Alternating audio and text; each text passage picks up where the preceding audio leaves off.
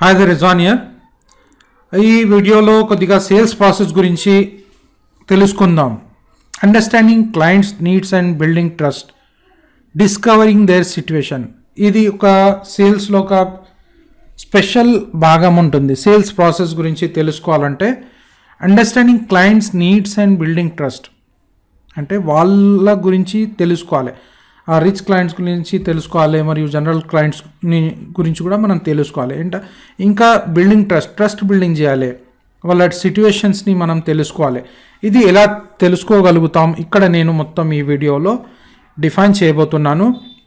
శ్రద్ధగా వినండి, దీన్ని ఇంప్లిమెంట్ చేయండి, దీని గురించి రాసుకోండి. ఇంకా మీరు కూడా ఎక్స్పెరిమెంట్ చేయండి. ఇక్కడ ఫిక్స్ అన్నట్టు ఏం లేదు, కానీ కొద్దిగా ఎక్స్పెరిమెంట్ చేయండి. ఎక్స్పెరిమెంట్ చేస్తే మీకు ఎక్కువ నాలెడ్జ్ వస్తుంది. అయితే ఇక్కడ ఫస్ట్ స్టెప్ బై స్టెప్ వెళ్తాము.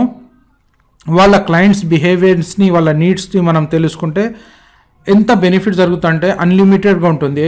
ఎందుకంటే వాళ్ళ గురించి తెలుసుకున్న తర్వాత మీ ప్రోడక్ట్స్ అండ్ సర్వీసెస్ వాళ్ళకి డెలివర్ చేయొచ్చు, వాళ్ళు కొంటారు, దాంతో మీకు బెనిఫిట్ ఎక్కువ జరుగుతుంది. కాబట్టి ఇది discovering there situation is important. Trust బిల్డింగ్లో ఒక భాగం ఇది.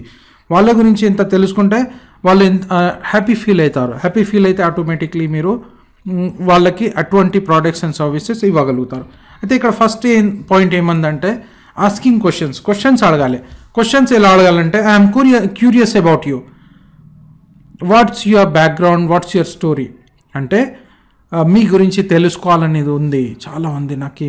మీ గురించి విన్నాను, చాలా పెద్దగా విన్నాను, మీరు ఏదో గొప్ప పనులు చేస్తున్నారు, దాని గురించి మీ బ్యాక్గ్రౌండ్ గురించి తెలుసుకోవాలనుకుంటున్నారు, మీ స్టోరీ చెప్పండి అన్నట్టు ఇలా మీరు ప్రశ్నలు అడగండి. వాళ్ళకి అప్రిషియేట్ చేయండి. అప్రిషియేట్ చేసి బ్యాక్గ్రౌండ్ గురించి తెలుసుకోండి. నేను చాలా హ్యాపీ ఫీల్ అవుతున్నాను, ఎందుకంటే మీ గురించి మా ఫ్రెండ్ చెప్పినారు, మీ మా క్లయింట్స్ చెప్పినారు, అలా చెప్పి నేను క్యూరియస్ ఉన్నాను, మీ గురించి తెలుసుకోవాలనే ఒక తపన ఉంది, మీ గురించి, మీ బ్యాక్గ్రౌండ్ గురించి, మీ స్టోరీ గురించి కొద్దిగా చెప్పండి అన్నట్టు అడగండి. ఇలా అడిగితే వాళ్ళ గురించి చెప్పే అవకాశం ఉంటుంది. దాంతో వాళ్ళ సిట్యుయేషన్ ఏముంది మీరు ఇక్కడ తెలుసుకోబోతున్నారు. Next, how many hours do you currently work right now. అంటే వాళ్ళ వర్క్ గురించి, వర్కింగ్ హ్యాబిట్స్ గురించి తెలుసుకోవాలనుకుంటే ఇటువంటి ప్రశ్న అడగండి. ఎంతవరకు వర్క్ చేస్తారు, మా ఫ్రెండ్స్ చెప్పినారు ఏంటంటే మీరు చాలా డే అండ్ నైట్ వర్క్ చేస్తారని చెప్పినారు, మీరు యాక్చువల్లీ ఏం చేస్తారు, ఎంత వర్క్ చేస్తారు, దీని గురించి అడగండి. ఇది ఒక సేల్స్లో ఒక భాగం. ఇది అడిగినచో మీకు వాళ్ళు ఏదైనా ఓవర్ నైట్ వర్క్ చేస్తున్నారు, హార్డ్ వర్క్ చేస్తున్నారు అయితే ఈజీగా ఏదైనా మీ దగ్గర సర్వీస్ ఉంది, సొల్యూషన్ ఉంది, మీ దగ్గర వాళ్ళకి హెల్ప్ చేసే అబ్బాయిలు లేదంటే అమ్మాయిలు ఉన్నారు, ఏదంటే అవుట్సోర్సింగ్ సర్వీసెస్ ఉన్నాయి, అటువంటి సర్వీసెస్ని మీరు ఇవ్వగలుగుతారు. కాబట్టి వాళ్ళకి కరెక్ట్ ప్రశ్నలు అడగండి.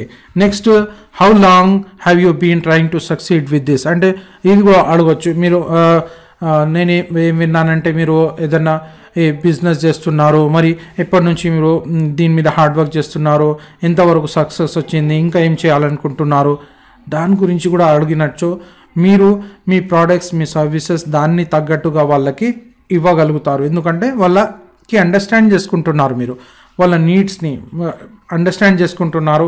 దీంతో ట్రస్ట్ బిల్డింగ్ కూడా జరుగుతుంది. ఎందుకంటే వాళ్ళకి ఏమనిపిస్తుంది అంటే మీరు వాళ్ళ గురించి తెలుసుకుంటున్నారు, మీరు వాళ్ళకి హెల్ప్ చేయాలనుకుంటున్నారని వాళ్ళు కూడా హ్యాపీ ఫీల్ అవుతారు. దాంతో మీ ప్రోడక్ట్స్ అనేవి, సేల్స్ అనేవి ఎక్కువ జరుగుతాయి. నెక్స్ట్ వచ్చేసరికి, are the people in your life, your family and friends supportive for your goal. ఇది కూడా ముఖ్యమైన భాగం. ఎందుకంటే ఇప్పుడు సపోజ్ చేయండి, ఒక పర్సన్ ఉన్నారు, అతను ఏదైనా ప్రోడక్ట్స్, ఏదైనా సర్వీస్ కొనాలని అనుకుంటారు, కానీ వాళ్ళ ఫ్యామిలీ వరకు వచ్చేసరికి ఆ ప్రోడక్ట్ కొనాలని వీళ్ళు అనుకుంటారు, ఫ్యామిలీకి వెళ్ళేసరికి వాళ్ళు వద్దంటారు. అయితే అప్పుడు మీ ప్రోడక్ట్ సేల్ అనేది జరగదు. కానీ మీరు వాళ్ళ ఫ్యామిలీ గురించి కొద్దిగా ఇన్ఫర్మేషన్ తీసుకున్నారు అంటే, మీరు ఇప్పుడు ఏదైనా సపోజ్ చేయండి ఇప్పుడు మీరు సపోజ్ చేయండి రియల్ ఎస్టేట్ బిజినెస్లో ఉన్నారు, ఒక పెద్ద ప్రాపర్టీ కొనాలనుకుంటున్నారు, లేదంటే ఒక పెద్ద బిల్డింగ్ వాళ్ళకి అమ్మాలనుకుంటున్నారు.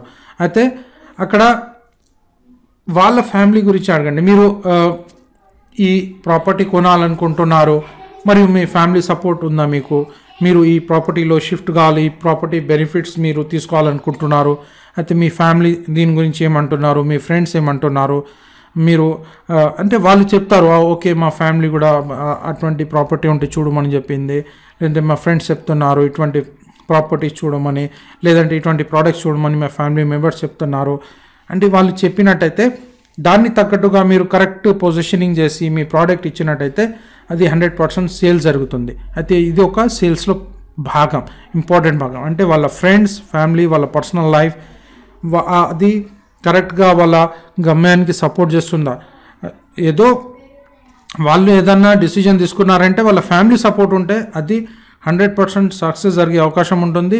అటువంటి వాళ్ళకి మీరు ప్రోడక్ట్స్ అమ్మితే 100% వాళ్ళు కొనే ఆస్కారం ఉంటుంది. అక్కడ నుంచి ఆ హై క్లయింట్స్ ఉంటే ఇంకా మీకు బూమింగ్గా రిజల్ట్స్ ఉంటాయి, మీకు బెనిఫిట్స్ అనేవి ఎక్కువ వస్తాయి. అంటే ఇటువంటి క్వశ్చన్స్ అడగండి. Next, why now, this is important. అంటే ఈ క్వశ్చన్ చాలా ఇంపార్టెంట్. ఇప్పుడే ఎందుకు, what's the biggest thing driving you to make this happen now more than ever, discover the dreams are goals. ఇది చాలా ఇంపార్టెంట్ పాయింట్ ఉంది. వాళ్ళకి అడగండి, ఓకే మీరు ఈ ప్రాపర్టీ కొనాలనుకుంటున్నారు, ఇప్పుడే ఎందుకు కొనాలనుకుంటున్నారు, యాక్చువల్లీ ఇప్పుడు ఏముంది, ఇప్పుడు ఇలా సిచ్యువేషన్ ఎలా ఉంది, దాని గురించి డైరెక్ట్గా ఇండైరెక్ట్గా కొద్దిగా అడిగే ప్రాక్టీస్ చేసుకోండి. ఇది చాలా ఇంపార్టెంట్. మీరు ఇటువంటి క్వశ్చన్స్ అడిగితే అది చాలా బెనిఫిట్ అవుతుంది. అంటే మీ దీంతో ఏం తెలుస్తుంది అంటే ఇప్పుడు మీరు కరెక్ట్గా ఒక ప్రాపర్టీ, అది ఏదన్నా ప్రాపర్టీ కావచ్చు, లేదంటే ప్రోడక్ట్ కావచ్చు, సర్వీస్ కావచ్చు చూపించినట్టయితే వాళ్ళు ఇప్పుడే కొనాలని అనుకున్నారనుకోండి, అప్పుడు మీకు తొందరగా డబ్బులు వచ్చే అవకాశం ఉంటుంది. ఎందుకంటే ఆ ప్రోడక్ట్ తొందరగా సేల్ జరుగుతుంది. అయితే ఇప్పుడే ఎందుకు కొనాలనుకుంటున్నారు, మరి దాని వెనకాల ఏమేమి ఉన్నాయి, ఫ్యామిలీ సపోర్ట్ ఉందా లేదా, కంప్లీట్గా డీటెయిల్ ఇన్ఫర్మేషన్ తెలుసుకున్నారైతే మీకు అమ్మడానికి మీ ప్రాసెస్ అమ్మే ప్రాసెస్లో ఈజీగా అయిపోతుంది. Next, what is your goal, how much money do you want to make per month in the next 90 days, then ultimately how much do you want to be making. ఈ question ఎవరికి అడగచ్చు అంటే మీరు business services అమ్ముతున్నారు, business services ఇస్తున్నారు, ఇంకా వాళ్ళకి profits business ద్వారా ఇవ్వాలనుకుంటున్నారు, అయితే వాళ్ళకి ఇటువంటి ప్రశ్న అడగచ్చు. What is your goal, me goal ఎంత ఉంది, మీరు నెక్స్ట్ 90 daysలో ఎంత డబ్బులు సంపాదించాలనుకుంటున్నారు, దీని గురించి ఇలా అడగండి. ఇలా అడిగినచ్చు వాళ్ళు చెప్తారు నా 90 daysలో నాకు ఇంత రావాలని ఉంది, నా 90 daysలో నాకు ఇంత బిజినెస్ పెరగాలని ఉంది. అలా అడిగినప్పుడు దాన్ని తగ్గట్టుగా మీరు మీ ప్రోడక్ట్స్, మీ సర్వీసెస్ ఇవ్వండి. Next, repeat back what they said. This is important. Once you are making that, how would they change your life. ఇది చాలా ఇంపార్టెంట్ పాయింట్ ఉంది. Repeat back what they said. ఇంకోసారి చెప్తాను, repeat back what they said. ఇది నేను example ఇస్తాను మీకు. ఇప్పుడు సపోజ్ చేయండి, ఒక కస్టమర్కి, ఒక హై రీచ్ కస్టమర్కి మీరు అడుగుతున్నారు ఏమని, what is your goal, how much money do you want to make per month in next 90 days. ఇలా మీరు ఒక క్వశ్చన్ అడిగినారు అంటే మీ బిజినెస్లో 90 daysలో ఎంత సంపాదించాలనుకుంటున్నారు అని అడుగుతున్నారు. ఇది శ్రద్ధగా వినండి, ఇది చాలా ఇంపార్టెంట్ పాయింట్ ఉంది. మీరు ఏం అడుగుతున్నారంటే how much money do you want to make per month in the next 90 days. అంటే మీరు బిజినెస్లో 90 daysలో ఎంత డబ్బులు సంపాదించాలనుకుంటున్నారు అని అడిగినారు. అయితే కస్టమర్ ఏం చెప్తారంటే, హై రీచ్ క్లయింట్ ఏమంటారంటే నేను $50,000 90 daysలో సంపాదించాలనుకుంటాను అని అంటారు. అయితే మీరేం చెప్పారంటే ఆ లాస్ట్ వర్డ్స్ని రిపీట్ చేయండి. $50,000, ఓకే గుడ్ అన్నట్టు ఇలా చెప్పండి. వాళ్ళు సపోజ్ చేయండి వాళ్ళు చెప్పినారు నేను $100,000 లేదంటే $1,00,000 నేను సంపాదించాలనుకుంటున్నారైతే మీరు ఇలా చెప్పండి, $1,00,000 సంపాదించాలనుకుంటున్నారు, గ్రేట్. అంటే లాస్ట్ వర్డ్స్ని, వాళ్ళు మాట్లాడే లాస్ట్ వర్డ్స్ని కొద్దిగా రిపీట్ చేయండి.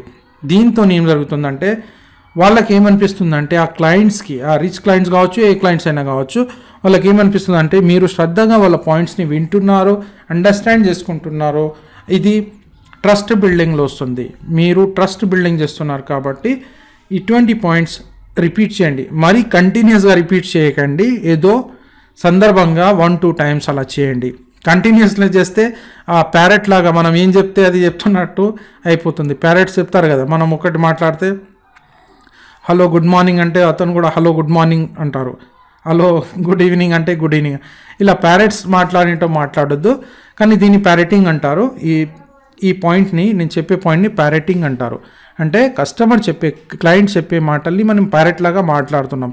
ప్యారెట్స్ అంటే వాళ్ళు చెప్పినారు, నేను ఈ ల్యాండ్ కొనాలనుకుంటున్నారు, ఈ ల్యాండ్ కొనాలనుకుంటున్నాను అయితే ఎస్ అలాగా ల్యాండ్ కొనాలనుకుంటున్నారా, ఓకే నేను ఈ ప్రోడక్ట్ కొనాలనుకుంటున్నాను, ఈ ప్రోడక్ట్ నాకు ఈ హెల్త్ కోసం చాలా బాగుందని అనిపిస్తుంది, నేను కొనాలనుకుంటున్నాను.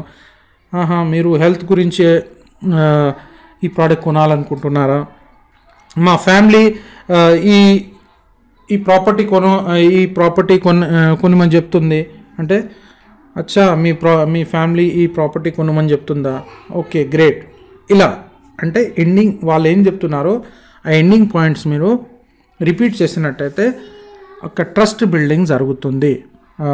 మీకు అండర్స్టాండ్ అయింది అని అనుకుంటాను. ఇంకా డీటెయిల్స్ మీరు ముందు వీడియోస్లో చూస్తారు, దానిలో మీకు చాలా వరకు అండర్స్టాండింగ్ అవుతుంది. అయితే ఇటువంటి క్వశ్చన్స్ అడగండి.